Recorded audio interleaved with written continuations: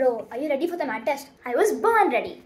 Oh, okay. Can I give you some sums for practice? Sums? I'll do too long. You asked me some definitions. What do you mean definitions? In maths, there's no theory in this. Some definitions you'll find. No, ask those definitions. Okay, fine. Define angles. Angles are... Actually, leave the definitions. Give me word problems. Okay, answer this. Janavi's toy car runs at half the speed of Javanese toy car.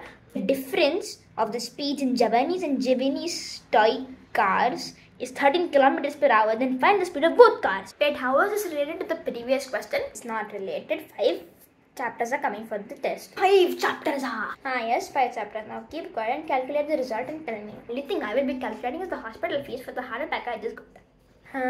Okay, fine. You at least try to guess the result. I think the result will be India will win the World Cup by 5 wickets. How is that related to the question I just asked you?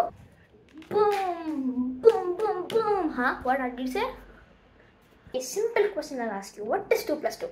So if Virat Kohli scores 2 runs and Messi scores 2 runs, then the answer will be 4 runs. First, to tell me where did Messi come from? Messi is my favorite cricketer. Say one more word, I'll stuff this stupid dog down your mouth.